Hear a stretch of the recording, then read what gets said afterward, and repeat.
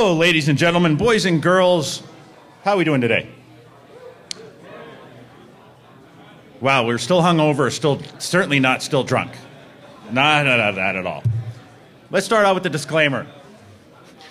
This was not reviewed by my current, past, or future employers. They have no insight into what I've been talking about this, nor that I was intending to, so don't hold them accountable, please. Basically, I speak no one, nobody speaks for me. Various other legalese in there.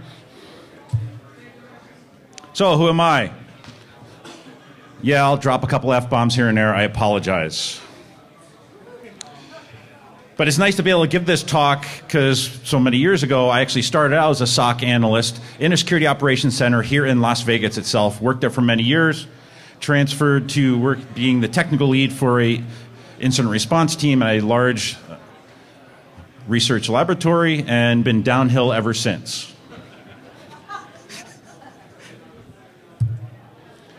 So this is what I'm going to talk about. Why is this important? Because in my current day job, I get to talk with VARs and vendors, and they're talking about evolving to the SOC of 2020, and this tool will solve all your problems, and there's a hiring shortage, air quotes, et cetera, et cetera.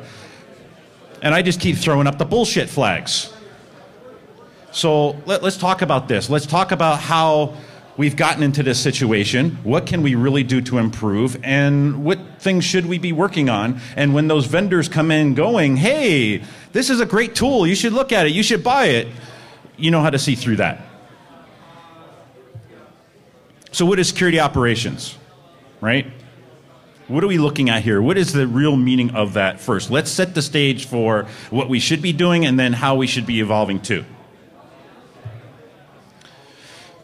I look at security operations as being that where the rubber hits the road for your organization, where your policies, procedures, what you're looking at is all those tool sets that you have bought, those operating systems that you're running, those applications, databases, etc., what they're feeding into. What are you looking for to find the badness? What are you looking for to find when Tim's been sending those harassing text messages to your secretary, or surfing for porn, or downloading etc. Not that I've ever done that. This is where it all feeds together, right? If you're not getting the right logs, if you're not getting the right information, how do you get that visibility? Normally we don't, right? That feeds into, when we find something, how we're going to do incident response with it, right? Oh, this is involving a certain person. Now we need to do a forensic investigation in regards to what they've been up to. That should also feed into our security awareness program with our employees. Here's the things that we're seeing. Here's that phishing attack that our CEO got yesterday about, hey, I need to change my W-2 deposit from some lycos.com account because I'm locked out of my domain account, right? Security operations and computer network defense. We can call it a SOC, we can call it a CCERT, we can call it an SCERT, throw whatever 3 or 4 letter acronyms you want in there. Fundamentally this is the group of folks, of individuals, or one individual in some places, right? That's looking for the badness and trying to put the fire out and then figuring out what we can do to make this better so it isn't as painful the next time.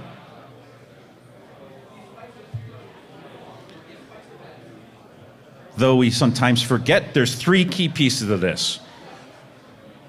People, process, technology. What do we tend to focus on because we're tech hacker geek nerds? And we don't like talking to people and we hate writing down process.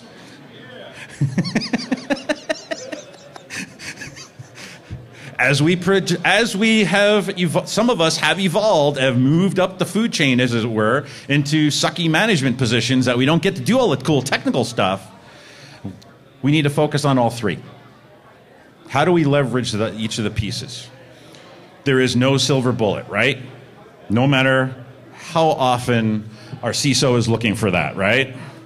Or, no, we don't have a CISO, let's talk about the CTO. There are certain necessary capabilities that each organization should have to varying degrees of how big they are, what the resources they have, what's their threat profile look like, what critical infrastructure sector they're in, etc. Right? Looking at the events and what they're happening, trying to correlate those to get some quantifying idea of what those events are looking like, right? Leveraging that threat intel, leveraging that indicators, putting those together to get an understanding of what your threat profile looks like. And when the shit hits the fan, incident response. Put the fire out, clean it up. What can we do to make it better and try to prevent it from happening the next time, right? If it's more in-depth, do we need to do digital forensics on it, right? Is this some commodity ransomware we've dealt with a million times, or is this something new targeting us? Is this something that we can do some analysis on and share with the rest of the threat intel and incident response communities? And then just supporting the tool sets, the things that we have. Hey, Tim, how come we haven't gotten a report from the DLP system for 2 weeks? Oh, yeah, because we're not doing in performance monitoring yet and the drive filled up. Derp. Those audit and compliance controls. Why should we sit in a weekly meeting going through spreadsheets? Why can't we leverage the technology and tools to do these cross-checks for us, right? The intent of audit and compliance was, okay, kids, you have to be this tall to ride this ride because companies didn't want to do security. So let's set something up as bare minimum to do. Well, with the tool sets we have, what things can we do to have this do it for us? And then certainly some insider threat detection. How many people are stealing source code? How many salespeople are stealing the entire customer database for the next company they go to? Not that that ever happens, right? Key piece, vulnerability management. What vulns do you have? Trying to correlate that with which ones the bad guys are trying to target, and what things do we need to get the network, server, desktop folks to fix priority, right? And then outreach. As we're collecting all this stuff, as we have this visibility and understanding, how do we communicate that in a way that the business folks understand it, the pointing head managers understand it, the C-levels, and even sometimes the board, and for some of us, even to our customers, right? Because all those capabilities, because Matt did a great job at putting another pyramid together. How do we build from that? How do we need those different pieces in getting that understanding, right? And if you're looking at the SANS Top 20, if you're looking at the NIST and all those other standards out there, this is pretty along the same lines. It just gives you better, pretty pictures, and another good way to display it to the pointy head manager you have to try to explain it to. But let's try to group those together, and Matt did a great way of doing this, right?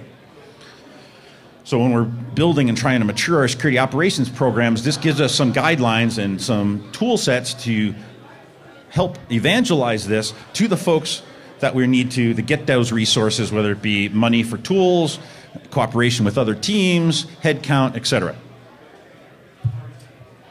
And Wendy did this great one. I really like this. She just tweeted this out about 2 weeks ago. I'm like, oh yeah, this is going in a talk. Because we all need some kind of pyramid, right? But yeah, fundamentally, knowing what you have and what is it doing. How many times I sat in that SOC not too many miles away from here, and I'm dealing with first and second tier SOC analysts who are like, oh yeah, that's normal. And I started digging into it anyway and ended up being one of the biggest incidents for that quarter. Controlling those changes, understanding those threats and who's attacking them, and using the products effectively, and also monitoring their performance. Because there's that capability chasm, and here John Lambert did a really good way of identifying those different areas that a lot of security operations centers or security operations capabilities fall into problem-wise. Not having executive support, fall into various traps. You don't have the right data, or you have too much of it. Basically, how do we as teams stay poor? How do we keep running around trying to put out fires instead of taking a couple hours every Friday afternoon and doing something more strategic to help us in the long run?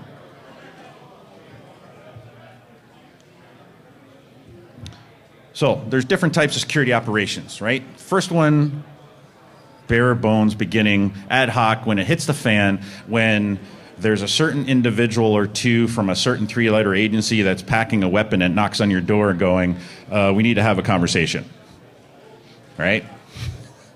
Not that I've ever experienced that. Yeah, the organizations that have evolved to a point of, hey, we might have one or two security people within IT that do this.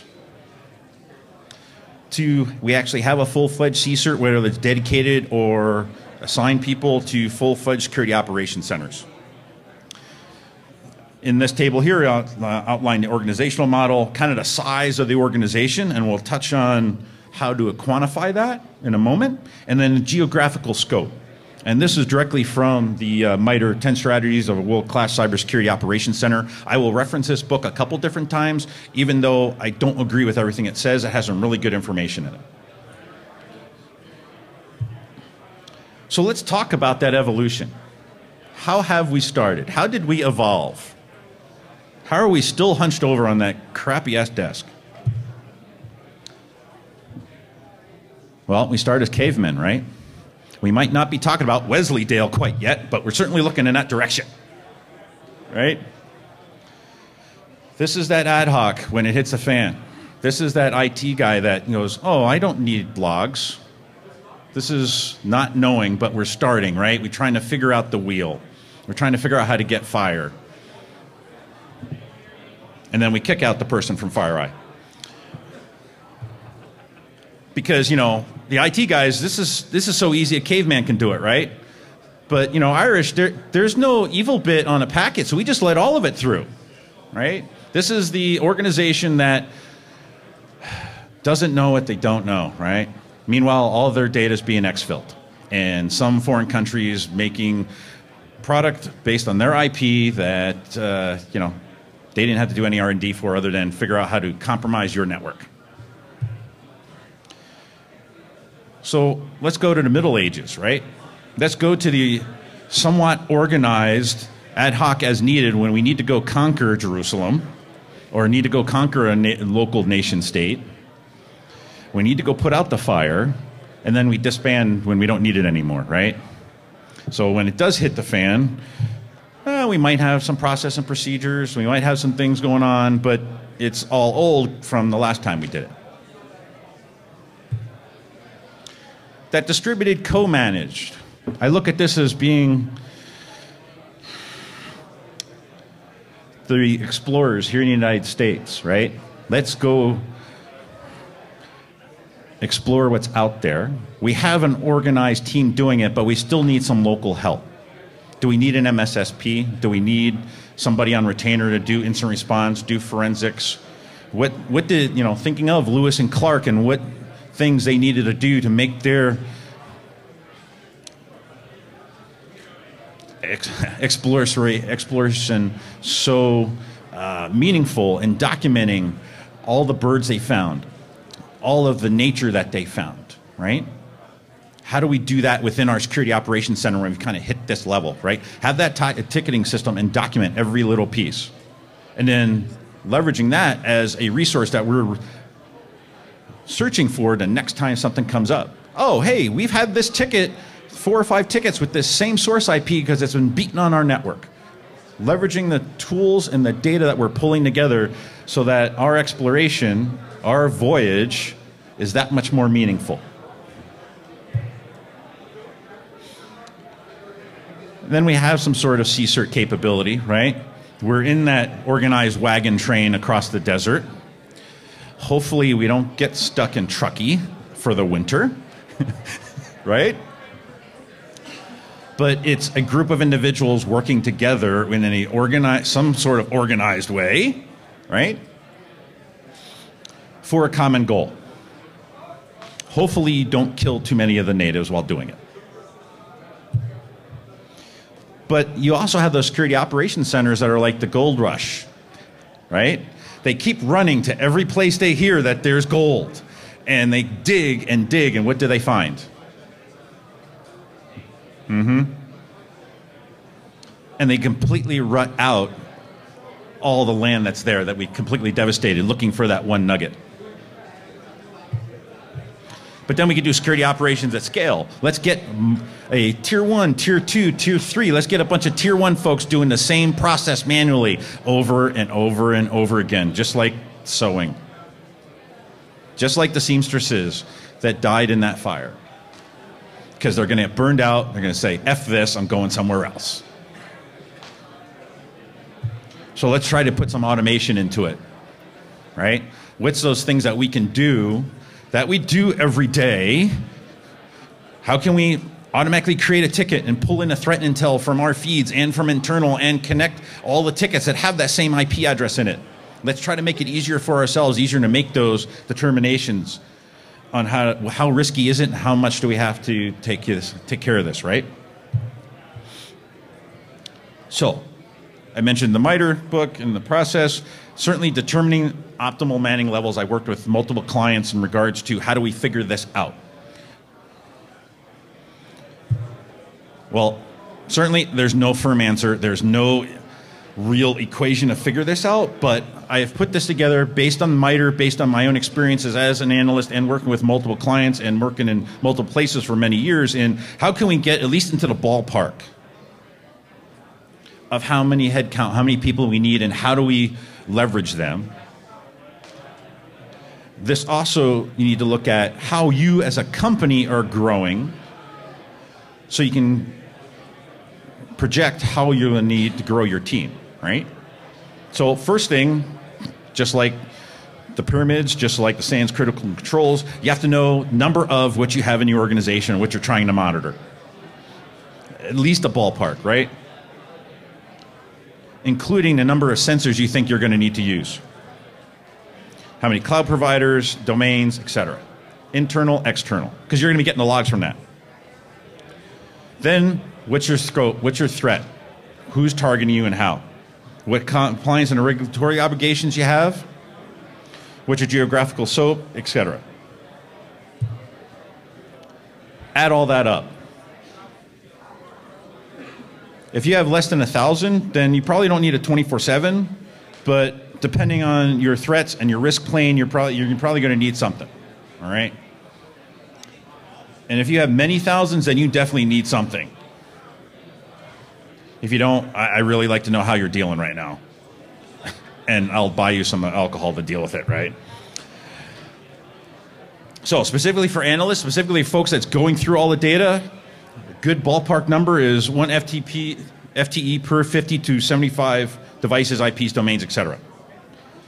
This certainly depends on the number of logs you're getting from those, and the intent is to handle all those critical alerts you're getting after tuning your tools as well as process and procedures. So optimal situation, right?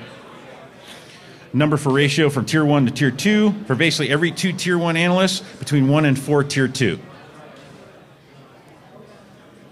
And if you're doing FTE for a 24/7 security operations center, it's more like 5 to 1 or 3 to 1 in a SOC, because you need shift operations, you need scheduling, you need floaters for when people are out sick, or say, F this, I'm leaving the company, I got a better job, etc.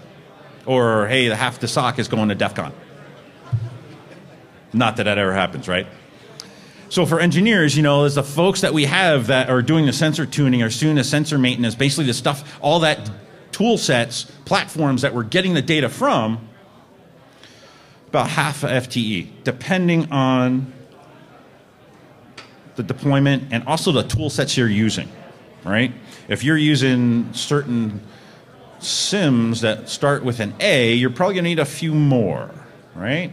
Other ones probably potentially less, just because of what's involved in keeping them running.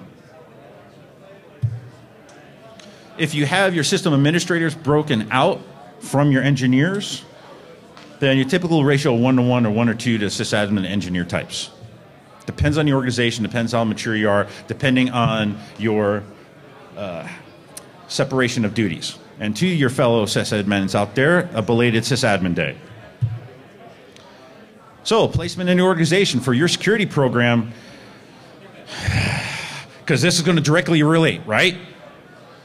Do you have the wherewithal? Do you have the resources? Does the individual that you report to know the balance of the confidentiality, risk, etc.? Right? Or is it going to be like, nope, don't turn that off. We need that for such a business thing. We don't care. So you have that conflict of interest. Yeah, we might have a CISO, but who does that CISO report to? Does he report or she report directly to the CTO? You still have that conflict of interest, right? Do you actually are mature enough or as big enough an organization now you have a chief risk officer that looks at all of this?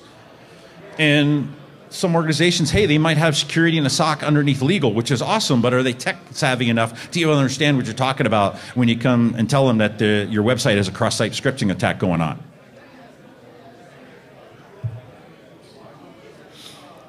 So, common conversation is, do you need something internal or do you need to just contract it all out?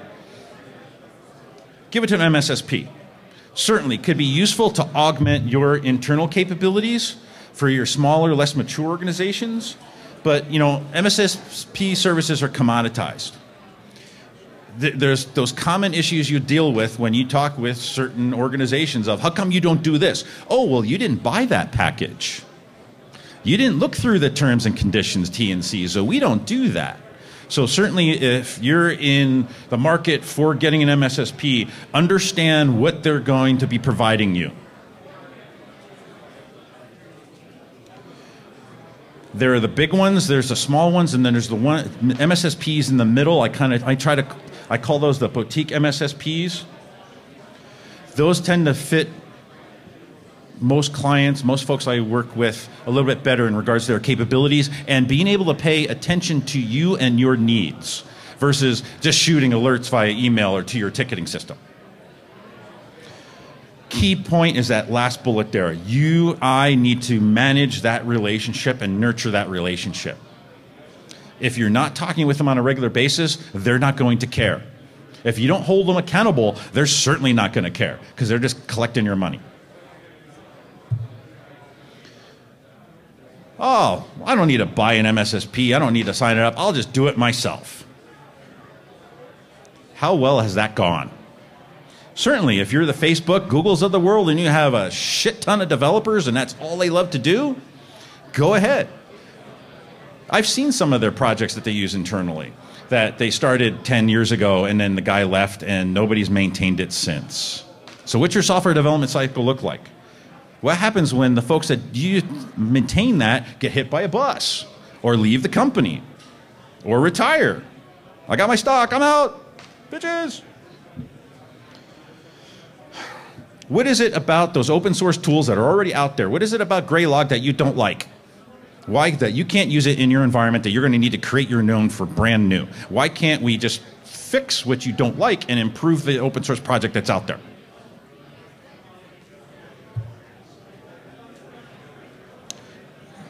Tied to that is also, how do we staff our SOC?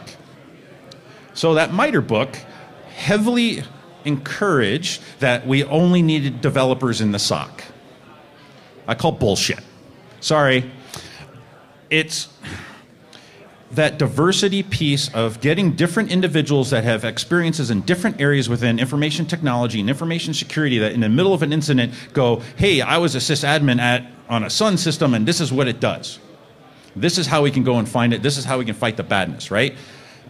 No slam against developers, but most developers don't run their own systems, right? They don't have that expertise. It's having different individuals at different perspectives in to deal with that firefight sooner and faster and also come up with better ideas on how to prevent this from happening in the future based on the background and experience that we have.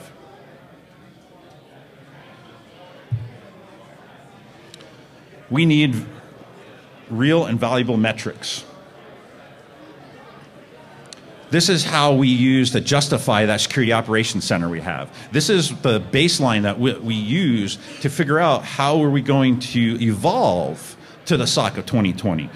If we don't know how we're doing now, if we're not monitoring the performance on that DLP system to realize that the drive filled up, how are we supposed to know how we need to evolve to?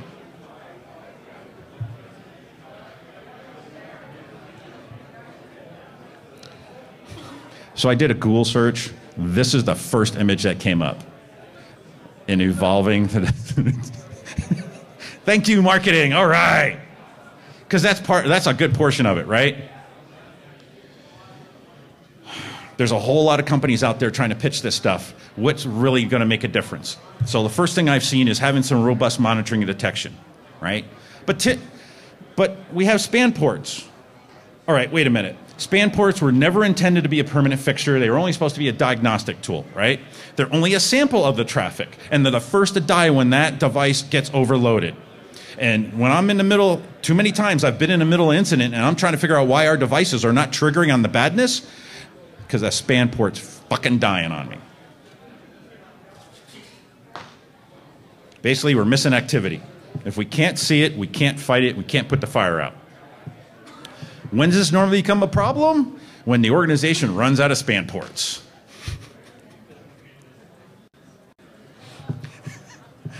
A little too late, right?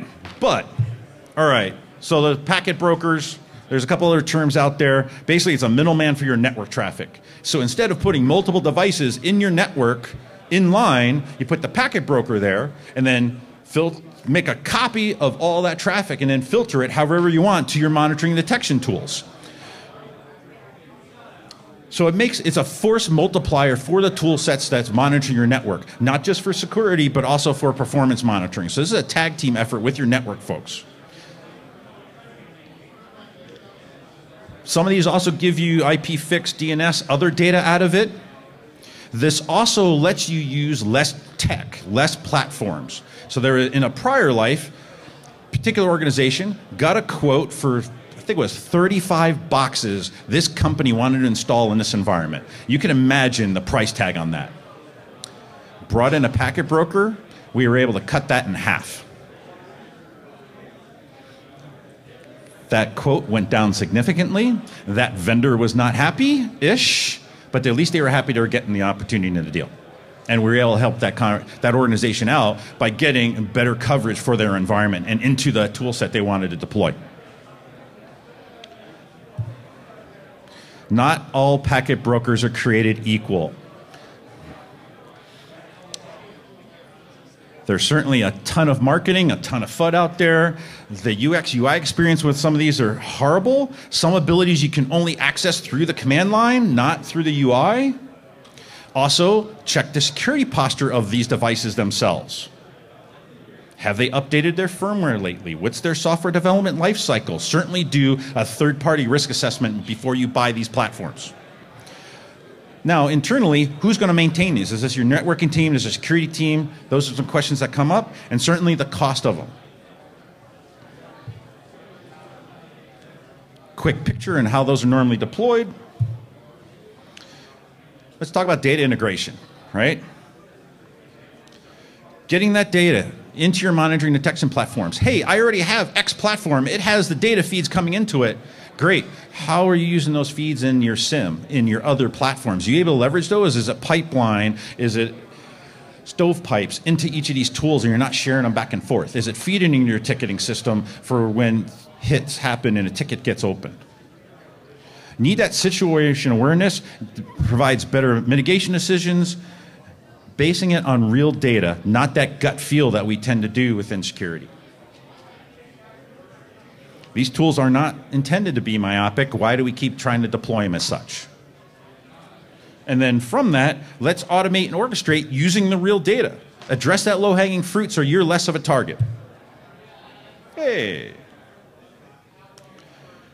I just call it automating and orchestration. Gartner likes to make big acronym words. All right, whatever. This is no different than the Python, Perl, other scripts I did 10, 15 years ago, right? But now we have a platform. Okay, awesome. Because it's a relatively easy deployment. I can have a tier 1, tier 2 analyst go in and do some clicks and create or update a playbook. And the next place we go to, or the new person that comes into the team is already familiar with it. We can't say that about that Perl and Python script that I wrote on a Sunday night after a couple of bourbon barrel-aged stouts, right? When you're looking at these, be cautious. There's been plenty of acquisition. There's a ton of buzzword bingo out there. Do a POC, do a POV, look at the acquisition space and who's looking at it and what's going on. Oh, yeah. How many times did we see this on the black hat floor yesterday, day before, right? The premise is to take all that information, your logs, and come up with that user account or that entity account and try to identify that this is risky or there's a major threat. All right?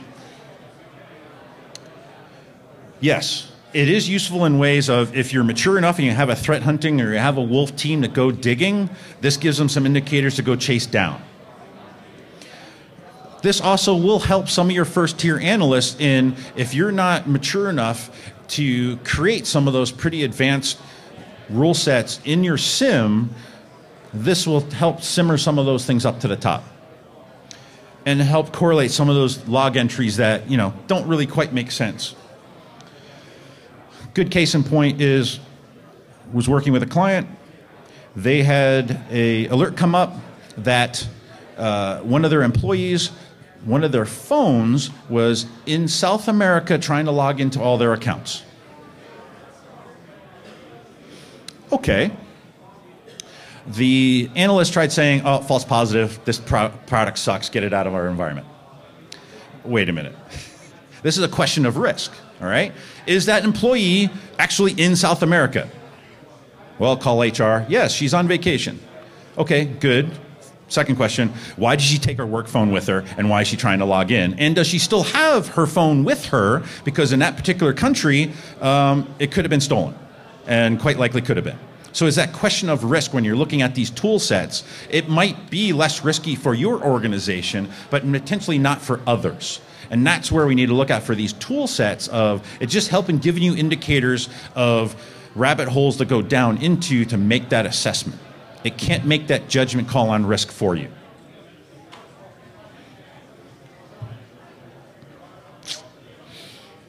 So, with that UBA, let's add the MLAI. And this is getting thrown on a lot as well, right? Is it really machine learning? Is it really artificial intelligence? Or is it that startup that a friend of mine worked at that they called MLAI by just counting how many times an end user would log in? They didn't do really any other potential math after that. So definitely dig into when you're talking with these vendors to cut through the bullshit, cut through the marketing buzz. Similar with that perception of false positive, similar to UBA, UEBA, what's that question of risk in those alerts that it's providing you? Because when you had those things alert, it's not like an old IDS alert anymore, where this is bad, this packet was bad. These tool sets are trying to correlate all these different things together to go, this is kind of fuzzy. This might be bad. So it's a question of how we're going to assess risk. So let's take that MLAI and look at all the network activity from your span port or your packet broker, right? And then look at that endpoint and look at that traffic to figure out how bad it is. Be very cautious with some of the vendors in this space. Some of you folks, I'm sure, have already gone through the sales pitch with a certain company that only hires very pretty dude bros right out of college that give you the hard sell, that have completely drank the Kool-Aid, and if they get any inkling that they are not making a sale, they completely flip, rip the gear out of your data center, and they will never talk to you again. Even if you see them on a conference show floor, they will turn the other way because you didn't drink their Kool-Aid. What does that say about their product, their sales cycle, and what they can really do if that's their marketing approach and sales approach?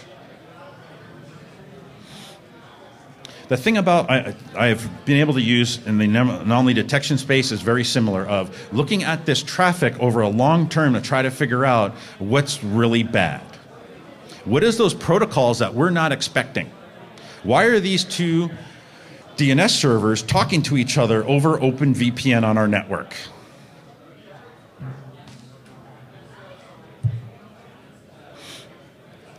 Are the tool sets we're using, our IDS, our IPS, the MLAI, all these other tools, are they working as they're intended and supposed to? How do we take the scientific method to prove or disprove that that IDS is feeding into our SIM and we're getting the right alerts and we're taking the right automation tools, measures to stop the the badness, right? So there's some companies out there that are doing this threat simulation platforms is what I'm calling it, right?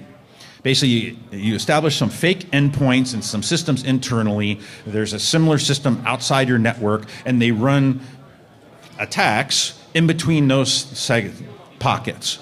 And does your tool sets adequately detect through the kill chain as they're simulating them what you need to see to find the badness when it's the real bad?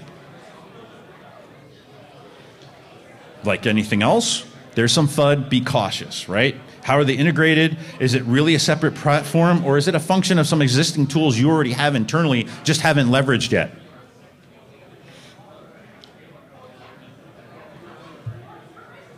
And then deception, which, again, just like some of the automation things we have done in the 10, 15, some odd years ago, and there's some stuff we've done on our own in regards to deception and sending up honeypots and fake documents and fake email addresses and that sort of thing.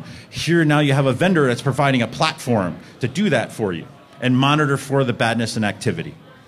Again, like everything else we've been talking about, there's a whole lot of FUD out there. What would be useful to you and how mature you are as an organization? Can you do this yourself? Can you deploy it out yourself? Or can you leverage this vendor to push it out and maintain it in an easier way with less resources?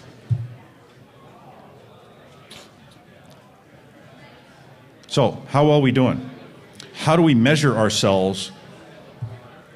How do we say that we need to go in this direction or that direction, right? There's those optimal characteristics and capabilities like we mentioned earlier. You can group them in different areas. There's that organizational model and how we're structured. Do we have the authority to do what we need to do? Do we have the capabilities, et cetera? Do we have the right process procedures to implement all this? How do we get there? How do we have that capability? Internally, we can run with INSA the CSIRT self-assessment. The first GCS also has a maturity survey. Certainly leveraging the SANS critical controls. We have the NIST, ISO, EEC. So as part of our security program, as part of these process and procedures we're putting together, we should also put in cross-checks for us to check if we're doing the right things. Are we feeding the right stuff? And on a periodic basis, depending on your organization and your threat profile, finding somebody to bring from an external agency to make that assessment and make recommendations on how you should improve. Hopefully with an organization you already have a rapport with that already know you. Taking that measurements and giving you a model of, hey, here's where you at, and from our conversations and your threat profile and where you should be as an organization, here's where you should be, and you can put together a roadmap of how do you get there. And then you take that roadmap to your director of security and your CISO, and they go and fight for budget and headcount, et cetera, and here's our plan on how we're going to mature as an organization. So where do we go from here? We have our log processors. We have our dirty sock. We have the pen tester come in every so often. What's next? Through the ages, we've evolved, but we certainly have not matured as an entity, as an organization, as a profession. So as security professionals, as hackers, what can we do to help with that? Right? We need to ensure the basics are complete. Back to those triangles. Do we have that foundation to build from, or have we jumped ahead? Be willing to hire, be willing to invest in those hires. Be wise to the hiring in your local area, to your needs and capabilities, and what's available in your local market. Because if you're trying to go, oh, we're going to deploy this tool, but there's nobody available in your local market at an affordable level for your organization to run it and maintain it, does that make economic sense for your organization? Does that make proper sense in regards to risk for your organization? And is it good enough? Or are we trying for that perfect solution? So many times we're having conversations, not just last week, week before, oh, Reddit got pwned because they were using SMS two-factor, and SMS two-factor sucks, and nobody should be using it, and blah, blah, blah, blah, blah. Well, for them, they made a risk call, and they said, hey, it's good enough. Certainly they didn't potentially have the right monitoring pieces in there to go, are these sysadmins getting targeted? If it's good enough, have that monitor there to be able to detect and see, is it not good enough anymore and we need to add other mitigations or other compensating controls. So, some takeaways from me rambling for the last few minutes. Be careful. Look past that buzzword bingo in the marketing. Use that real data to try to determine what's useful for your environment, your risk posture. What's that size and scope for your organization? When do you need to step aside and go, hey, I'm in over my head. When do I need to bring somebody internal from external to help us with this? Certainly with that, hire to your realistic needs and be willing to invest in them. If you can't find somebody to hire for this, why have that position open for 6 months? Hire somebody now, you can train them up in that 6 months, right? A couple different references. I've already mentioned a couple of them. Actually, all of them, it looks like. Thank you for Jody, Matt, John, and so first, the other organizations. Thank to all that have come before us that have worked in SOX and have helped us evolve to where we are today. And thank you all that are going to take that next step and help us evolve to the SOC of 2020. Any questions? Yes. So if you have any questions, let's meet outside in the hallway next to the bar. Thank you very much, all. Have a good day. Enjoy DEF CON.